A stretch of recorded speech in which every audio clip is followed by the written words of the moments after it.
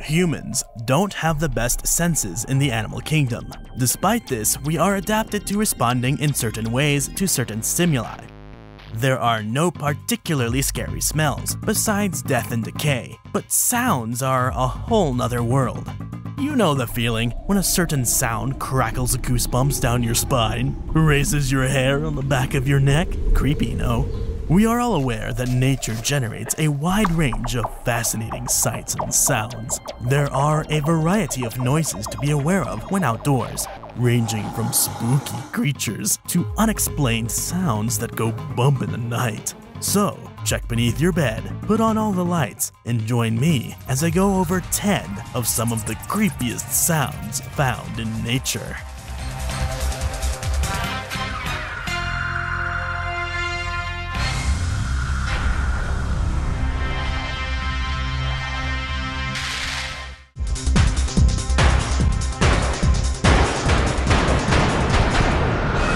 Number 10. The American alligator, Alligator mississippiensis, is one of two surviving members of a very old lineage of crocodilians, the Alligatorinae. The only known living species are the American alligator, but also the Chinese alligator, Alligator sinensis. Their group split away from the caimans during the latest Cretaceous, making both of these groups quite old. They used to enjoy a much larger range across the Americas, Europe, and Asia. Crocodilians are some of, if not the, loudest and noisiest brats among the living groups of reptiles, discounting birds of course. Crocodilians make a variety of sounds, from hisses to chirps to grumbles and roars. They are used in different ways to convey different meanings to members of the same species, as well as enemies and prey. Alligators and other crocodilians share many signal elements, although they may be combined in different ways in order to serve different communication functions. The alligator's signaling system also shows complexity similar to that reported in birds and mammals, demonstrating that some reptiles are not behaviorally uncomplicated, in spite of their general inferior capacity for sustained metabolic activity. Since the early explorers and conquerors began raping, pillaging, and bastardizing the Americas and seriously researching its original wildlife, the booming cry of alligators has been mythologized and misinterpreted. Only in the last 30 years or more have reliable descriptions of this key prominent vocalization been documented. Many questions have been raised, but only a few have been addressed. There is now ample evidence that both sexes bellow. Bellowing happens mostly in the water, although it can also occur on land. Males employ bellowing extensively during the mating season when they thrust their heads and tails up out of the water and roar, causing water to dance up from their backs as they shake the water. These huge beasts will also produce deep grunts in response to the distress calls of young gators. They make low growls as part of physical displays in which they slap each other's heads, yawn, or put on an inflated posture. They also produce a coughing or chuffing sound, mostly during courtship. Like the rest of the crocodilians, gators hiss and hiss towards just about anything. It's their main vocalization. You can never fully tell what a gator is going to decide what to do, so if you hear their calls or their hisses at any time, you should make sure to get the hell out of Dodge to be safe. Gators are some of the least dangerous of the large crocodilians, with an average of 6 to 15 unprovoked bites or attacks a year with no fatal attacks. That being said, I wouldn't chance it cause they have the jaw power to rip body parts and crush bone. So like, they're chill, but don't mess with them either.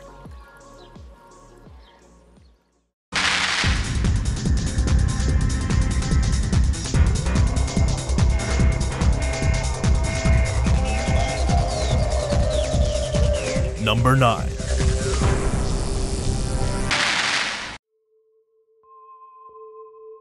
Two lynx face off on the side of a road in Ontario. Says one. Says the other. They say in unison, tapping their foreheads together before suddenly darting apart. The lynx, the various species of medium-sized cat within the lynx genus, are very noisy cats. On top of being noisy, They make some of the most frightening sounds among cats of their size, and even compared to the groaning of the lion. Spread across North America and Eurasia, the many lynx species make an assortment of different sounds that correspond to different meanings. Their acoustic repertoire includes about 10 to 12 signal types, a repertoire size corresponding to that of other felids and species in other families of the terrestrial carnivorans, such as gurgles, purrs, wah-wahs, spits, hisses, growls, yowls, snorts, chatters, mews, and screams. Lynxes let out a long, moaning wail to attract mates. Since lynxes are relatively rare, it makes sense that this mating call is so loud. While most of the signal types are used in close-range communication, the mew is a long-distance call. In his 1987 publication on lynx vocalizations, Gustav Peters argued that this type of vocalization occurs in various behavioral contexts, but that main calling activity is during the mating season, when it is used by males and females and serves to bring the partners together for mating. Such function can also be concluded on the basis of observations from the wild. Although very scant amount of data exists, it seems that such calling can be important for the partners to meet during the short estrus period of females, which lasts for about 3 days. Lynxes have several other sounds that they can make as well. They have a short, lower sound that almost sounds like a bark to help their kittens. Lynxes use a third kind of sound when they're confronting another adult. At night, without seeing the source of the calls, not knowing what a lynx is, looks like, or the sounds they make, would easily be the kernel for all sorts of tall tales of wild monsters and wailing ghosts.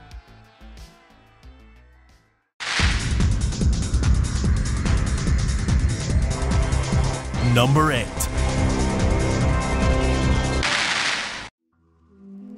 Halloween is swiftly approaching, meaning you'll likely soon hear creepy soundtracks replete with screams, clanking chains, jack-o'-lanterns, haunted houses, creepy floorboards, gloomy forests, dead trees, and howling winds, blaring from haunted houses and home displays. These are all images that spring to mind when thinking of a frightful Halloween night. While the sound of human suffering is frightful for obvious reasons, what is it exactly about a brisk fall gust that sends shivers up our spines? Besides the cold, obviously. It is just wind, right? Well, in the movies it's never just the wind, but the wind surely can create some eerie and creepy sounds. Scary wind sounds occur for a variety of reasons, but there is a scientific explanation why the roaring breeze sends shivers down our spines. When wind is broken up by traveling through or around obstacles, such as trees, it howls. The gust of air will split off to go around the tree before rejoining on the opposite side. When the currents reconnect, one side of the wind will be stronger than the other due to factors such as the surface of the tree and air speed. The interaction of the two currents induces vibrations in the air, which produces the creepy howling sounds. Consider whistling. When you hold your lips right and blow air through that form, you can whistle. Natural occurrences of the same form are possible. The wind produces a wide range of noises in nature. It might be described as a howl, a whistle, or a growl. Even while we know why the wind makes these sounds, it doesn't make them any less eerie. If there are leaves on the trees, they absorb some of the vibrations. That's why you never hear the wind howling in the middle of summer, only around Halloween when the leaves are falling off the trees, or in the dead of winter. So the reason everyone finds howling wind so creepy is because it's associated with the Halloween season when the trees start to become bare, or with the dark, vast, naked forest in winter, corresponding with the cycles of birth, death, and rebirth we haphazardly apply to nature in a poetic, not entirely unscientific, but prosaic manner.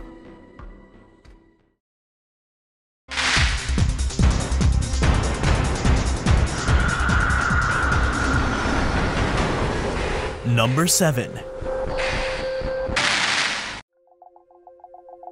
The ruffed grouse, or Bonassa umbellus, is a musical bird with a talent for percussion. There are a ton of species and genera of grouse, which are the tribe Tetraonini. Technically, turkeys are grouse, as well as other round kooky dinos like the spruce grouse, the blue grouse, and the Balzac-breasted sage grouse. The ruffed grouse differs from the rest in its percussive courtship display. Male ruffed grouse are aggressively territorial throughout their adult lives, defending for their almost exclusive use of a piece of woodland that is 6 to 10 acres in extent. Usually this is shared with 1 or 2 hens. The ruffed grouse relies entirely on a non-vocal acoustic display, known as drumming. The drumming itself is a rapid, wing-beating display, creating a low-frequency sound, starting slow and speeding up. Even in thick woods, this can be heard for 0.25 miles, 0.4 kilometers, or more. The male grouse proclaims his property by engaging in a drumming display. This sound is made by beating his wings against the air to create a vacuum, as lightning does when it makes thunder. The drummer usually stands on a log, stone, or mound of dirt when drumming, and this object is called a drumming log. He does not strike the log to make the noise, he only uses the drumming log as a stage for his display. The drumming stage, selected by a male, is most likely to be about 10 to 12 inches above the ground, in moderately dense brush, usually 70 to 160 stems within a 10-foot radius, where he can maintain unrestricted surveillance over the terrain for a radius of about 60 feet. Across much of the ruffed grouse range, there are usually mature male aspens within sight in the forest canopy overhead. Drumming occurs throughout the year so long as his log is not too deeply buried under snow. In the spring, drumming becomes more frequent and prolonged as the cock grouse advertises his location to hens seeking a mate. Hopefully, you don't have any ruffed grouses as upstairs neighbors. While this noise may be less scary than some of the others on this list, it's certainly eerie.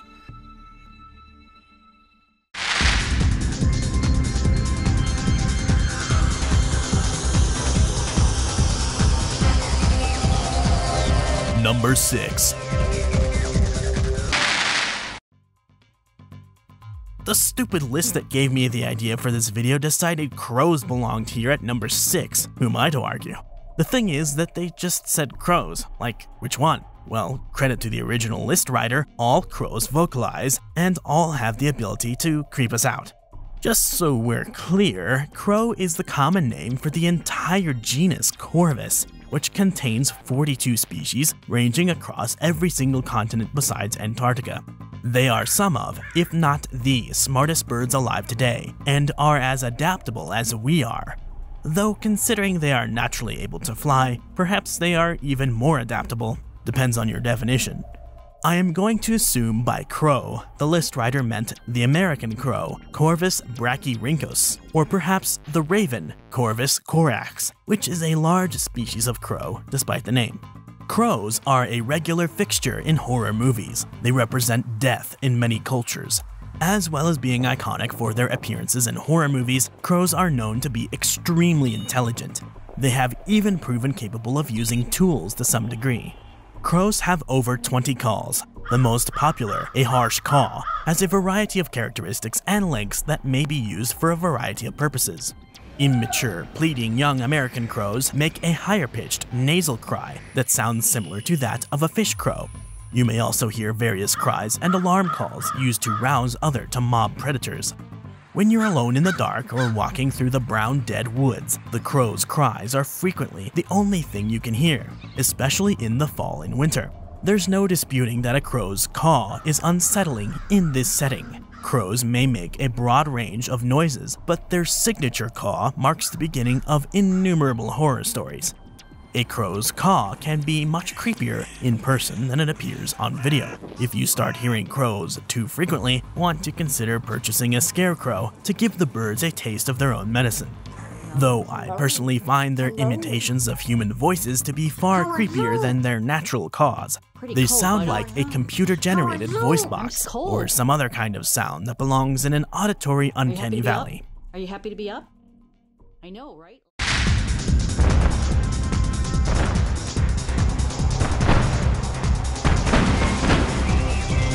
Number 5. The next item on the list is one that falls into the realm of cryptozoology, or more probably the paranormal, though more simply put, the unexplained. Though unexplained, it undoubtedly does seem to occur in nature, though even here that definition is being stretched. Online videos featuring strange sounds emanating from the heavens were attracting a lot of attention in the early 2010s. They seemed to just emanate from nowhere besides the sky. These mysterious trumpet noises have been heard worldwide. The sounds have been reported over the last several years from California to Texas to Australia and many parts in between. The website strangesounds.org, which chronicles the incidents, has compiled a list of more than 150 videos of the audible weirdness. Some occurred on several occasions in Canada in 2012. There was another report and recording of the sounds from Germany in 2015. In it, the puzzled photographer sticks a camera out the window as a woman asks in German, "What is that?" Ich habe keine Ahnung, der Junge da unten guckt auch. In the background is heard a metallic-type groaning sound coming from the sky.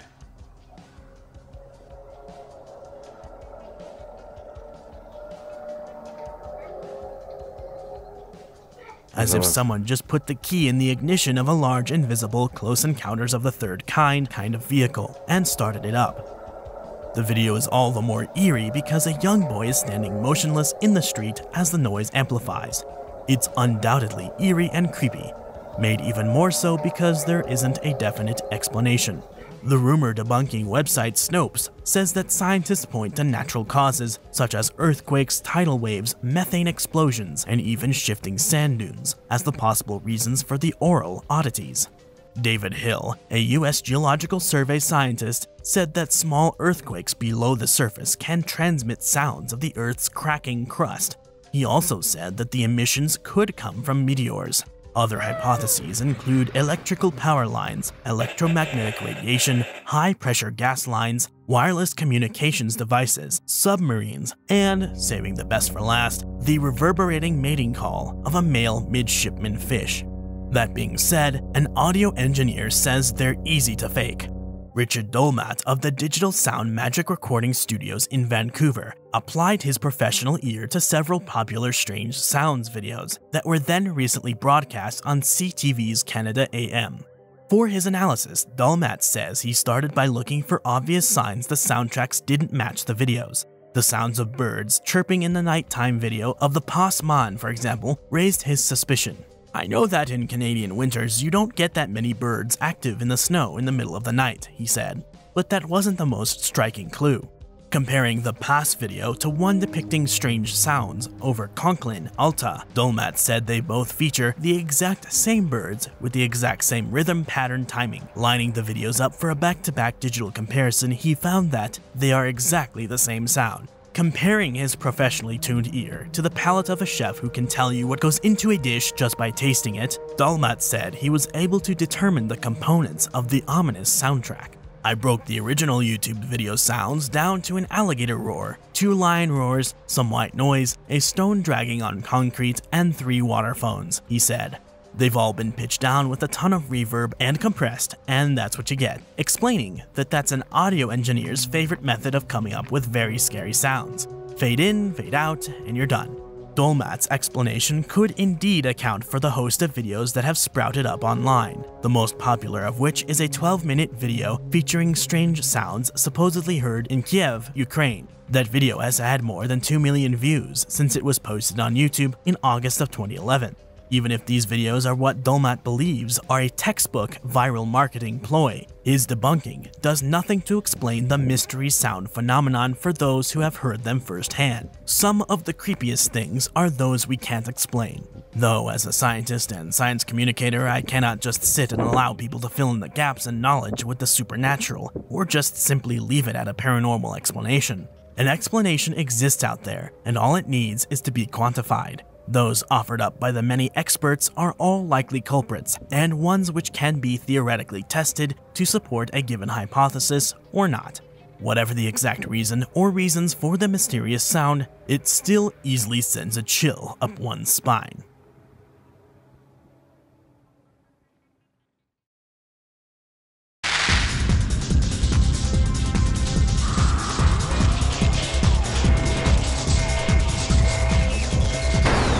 Number 4.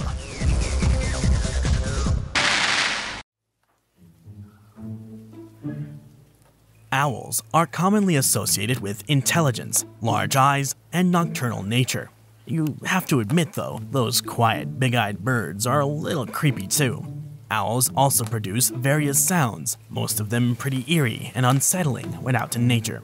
The sound that most people think of when they think of an owl is a gentle hoot. Typically, this sound is associated with the great horned owl, Bubo virginianus. However, there is an entire order of owls, the Strigiformes, that contains over 200 species. That many species of bird all make different sounds, including screeches that are very disarming. Young owls are very noisy and scream piercingly when begging for food. Adult owls can make all sorts of noises like barks, shrieks, hisses, coos, cries, and screams. Any one of those sounds at the wrong time could give you a case of the willies. Barn owls, Tyto alba, are some of the most common owls and most common owls to make some of the most frightening sounds. Barn owls don't hoot the way most owls do. Instead, they make a long, harsh scream that lasts about 2 seconds. It's made mostly by the male, who often calls repeatedly from the air. Females give the call infrequently. A softer, more wavering version of this is termed a purring call. Males use it to invite a female to inspect a nest site, and females use it to beg for food from the male. Barn owls also make a loud 3 to 4 second hiss at intruders or predators that disturb the nest. Mom also calls to the babies with a chittering sound to let them know it is time to eat. One owl even seems to have inspired local mythology of the devil bird, or ulama, a terrible bird supposed to utter blood-curdling, human-sounding shrieks in jungles at night. This mythical Sri Lankan cryptid, or beast, is most likely the spot-bellied eagle owl, Bulbo nepalensis. The owl is known for its unusual, human-like cry. Mahabakamuna is a local name.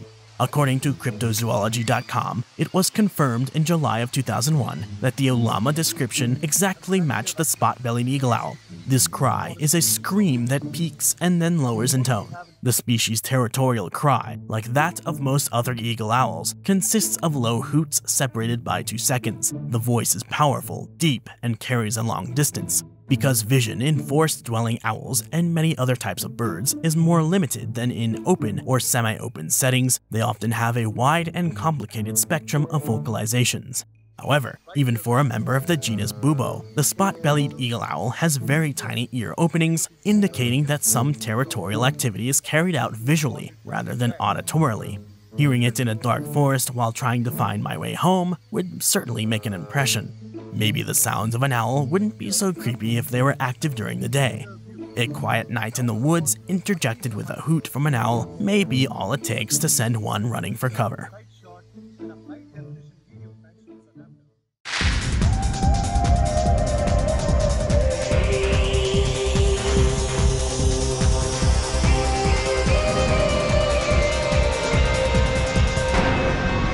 Number 3. As we get closer to the final contender for horrible sounds to hear in nature when all alone in the dark and without weapons. That seems like too long a title for YouTube now that I think about it. We will now come to the next Halloween or fall-linked animal that carries more myth about it than fact. Like, there's nothing particularly scary about bats, just as there isn't anything particularly scary about owls or crows, yet they remain a staple of decorations and backgrounds for the entire autumn season.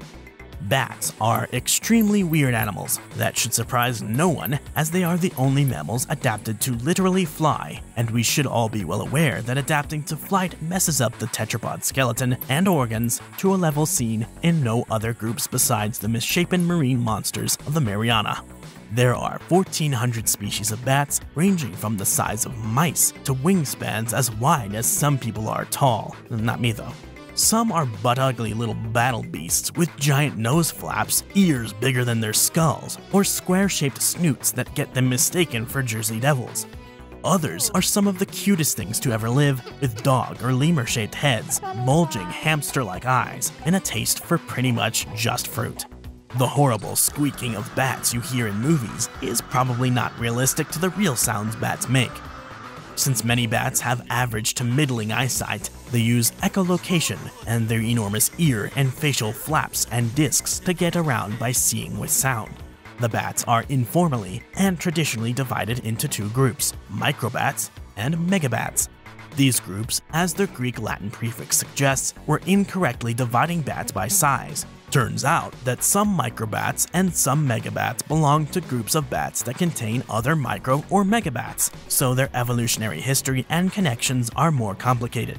We can still use those names informally though, as it now simply refers to size and lifestyle types rather than relationships. Microbats and a few megabats emit ultrasonic sounds to produce echoes. Sound intensity of these echoes are dependent on subglottic pressure. Subglottic pressure is the pressure that builds up beneath the vocal folds.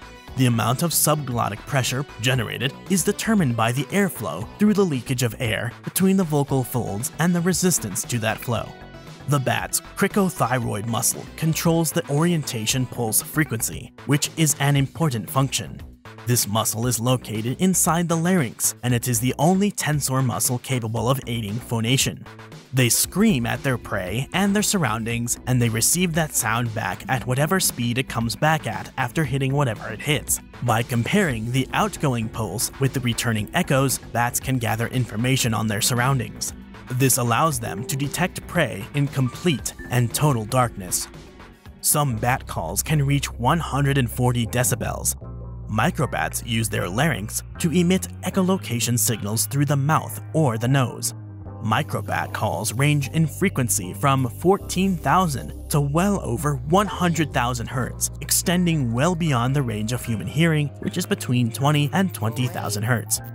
Various groups of bats have evolved fleshy extensions around and above the nostrils, known as nose leaves, which play a role in sound transmission. All bats make a whole bunch of sounds. Like every other animal on this list, some of those sounds are terrifying without their proper context. Some of their screams are too high-pitched for us to hear, but plenty fall within our auditory spectrum. Bats are among the most vocal of mammals and produce calls to attract mates, find roost partners, and defend resources. These calls are typically low frequency and can travel long distances. Mexican free-tailed bats, Tatarida brasiliensis, for example, are one of the few species to sing like birds. Males sing to attract females. Songs have three phases: chirps, trills, and buzzes, the former having A and B syllables.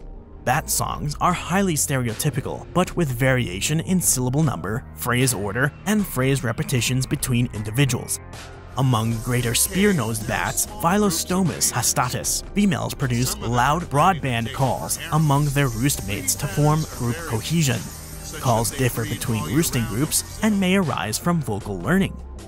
In a study on captive Egyptian fruit bats, Rusatus aegyptiacus, 70% of the directed calls could be identified by the researchers as to which individual bat made it, and 60% could be categorized into four contexts: squabbling over food, jostling over position in their sleeping cluster, protesting over mating attempts, and arguing when perched in close proximity to each other.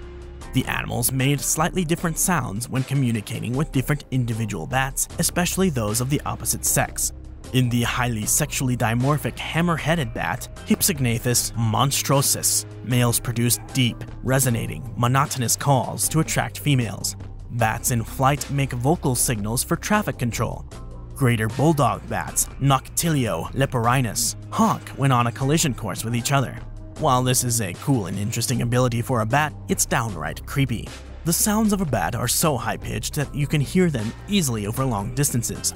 On a quiet night, it's possible to listen to the bat's wings flapping as well. Thanks to horror movies and scary stories, most of us already have a healthy fear and distaste of bats, unless you realize they literally want nothing to do with you and cannot harm you outside of rabies.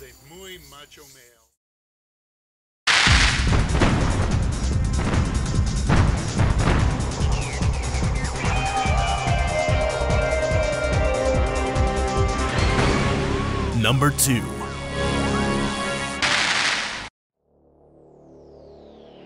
Most of us are familiar with the sound that a bear makes. However, this doesn't prepare you for hearing that sound in the wild. Hearing that growl should make just about anyone shit bricks, if they have literally any self-preservation instincts anyways. Bears obviously come in many shapes and sizes. The bigger the bear, the louder the roars. Black bears are some of the chillest of the bears, so if you are hearing it roar at you, probably means you deserve it. Apprehensive expressions are forceful expulsions of air, accompanied by threatening body language and sometimes deeper throaty sounds. This explosive behavior looks and sounds very threatening, but is harmful bluster from nervous bears, often mothers with cubs. Bears produce a number of vocal and non-vocal sounds. Tongue clicking, grunting, or chuffing may be made in cordial situations, such as between mothers and cubs or courting couples, while moaning, huffing, snorting, or blowing air is made when an individual is stressed. Barking is produced during times of alarm, excitement, or to give away the animal's position. Warning sounds include jaw clicking and lip popping, while teeth chatters, bellows, growls, roars, and pulsing sounds are made in aggressive encounters. Cubs may squeal, bawl, bleat, or scream when in distress and make motor-like humming when comfortable or nursing. You have heard the cries of baby bears in just about anything with dinosaurs or monsters in it, as it is a common stock sound effect, often used without alteration. Lazy, unless you have zero sound design budget, of course. All bears have similar sounds towards one another. The sloth bear, Melursus ursinus, makes some of the weirdest when fighting. Unlike the roars of black and brown bears, the sloth bear utters series of unsettling loud barks and grunts that seem to have an element of roar to them as well. Their sounds also come off as more unsettling, at least in my opinion, due to their small size and seemingly chill nature. These guys are found throughout the Indian subcontinent and currently have to contend with tigers, elephants, and rhinos. They also used to have to deal with dirk-toothed big cats like Meganterion, as well as other bear species during the Pleistocene.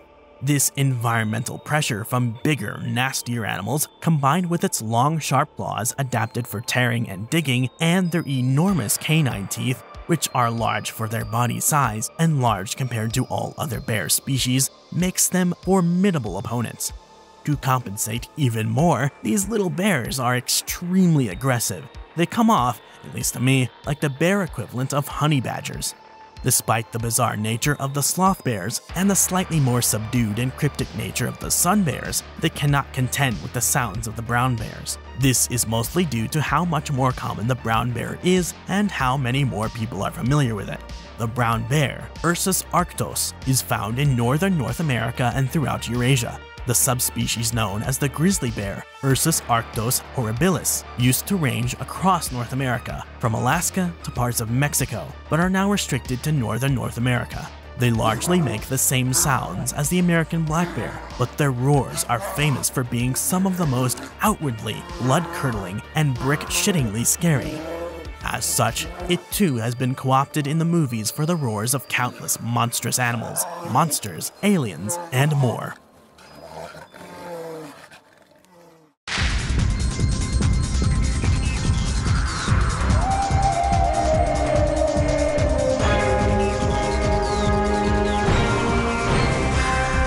Number 1.